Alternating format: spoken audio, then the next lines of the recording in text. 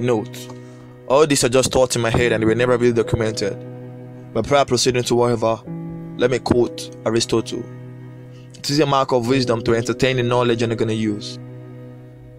2021 was wheeled in by so much fireworks. Then I thought to myself, if Solomon can lead 1,000 bullocks just to get God's attention, what would a man do out of wedlock? The fireworks were so intense that I began to hum doleful melodies for God's own firmament, because I felt it pertinent. COVID-19 be covering us all like it's from a family of Beckham. Oh, it didn't start from Peckham. I'm just a black fellow from the West trying to reel out my thoughts to y'all. It is vitally important to observe the knowledge that our flaws doesn't fall away because it's a new year. Let me hurt you a little. New year is a mindset. Well, it's 1 in the morning and I'm trying to bring alphabet of more subscribers.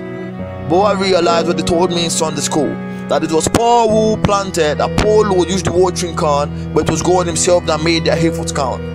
You know, this channel started all because someone, or rather a group of persons, told me that you don't know who you are. Now I'm gonna ask you right now, who are you? Why are you here? Where do you go from here, and what do you want from here? I hope you're smart enough to know that here stands for existence in reality. This is another chance to discover your purpose. I hope you discover your purpose this year. Happy New Year.